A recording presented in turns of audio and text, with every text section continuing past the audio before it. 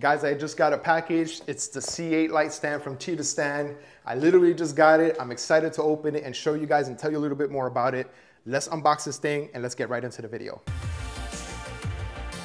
Welcome back to another video, guys. It's Ray Alvarez, Shoot with Ray, and in this really quick video, I just want to quickly tell you a little bit about the C8, the Cheetahstand C8 light stand. It's the one right here, right above me, right behind me, and then that's the C10 back there. I'm a really big fan of these light stands. This isn't a sponsor video, this isn't a review video, this is just a real quick introduction to one of the best light stand companies out there. This is what I use, Ray Alvarez cosigns, but let me tell you a little bit more about the C8 light stand.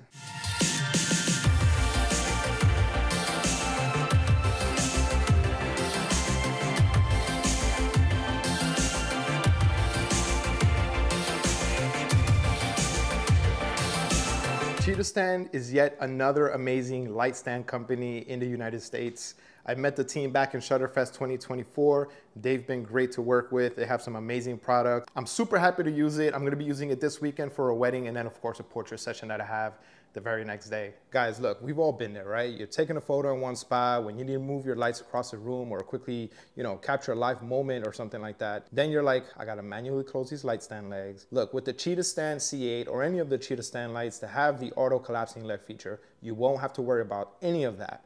You quickly move from one spot to another just by picking it up and just by putting it down. I lift things up and put them down. It's that easy. All right, so we're gonna do a field test here, and what we're gonna do is we're gonna grab the traditional light stand compared to the C8 Cheetahstand. I'm gonna drop this off first. So let's just say we have a light we're gonna set up. There it goes, that's my light stand right there. Now we're gonna grab the traditional light stand, and I'm just gonna go ahead and extend it, and tighten it, and put it down. Now I'm gonna go grab my lighting, and there's no time for that, guys. No time for that at all. Here's the thing, so now we're done. We're gonna move from location A to location B. So I'm gonna grab the traditional lighting stand, unloosen it, put it away, or even if you wanna not unloosen it, you have to do this. You have to go, pick it up and walk away, go to your location B, and then go ahead and place it down, right? With the Cheetahstand C8, C10, whichever one you end up getting, just pick it up and you just keep going. And then once you get to location B, you just put it down and you set it up. All right, guys, so when you pick it up and keep moving, of course, this is a little wider than this is skinny. So let's say, for example, you're not outside somewhere where you have plenty of space to work with. The C8 comes in handy because it collapses into this small, very lightweight light stand compared to this where it's wider. And if it's a bigger light stand, then obviously it's gonna be much more wider and it's not gonna work for you in small spaces. So always, I will always choose a light stand like this compared to a light stand like this. So, and we're gonna go ahead with the C8. So I know that through video, I can't really explain to you how good in quality and material this part of the stand may be, but it's really good. It feels tight, it feels strong. It doesn't feel like it's going to break. It doesn't feel like cheap plastic from overseas or anything like that.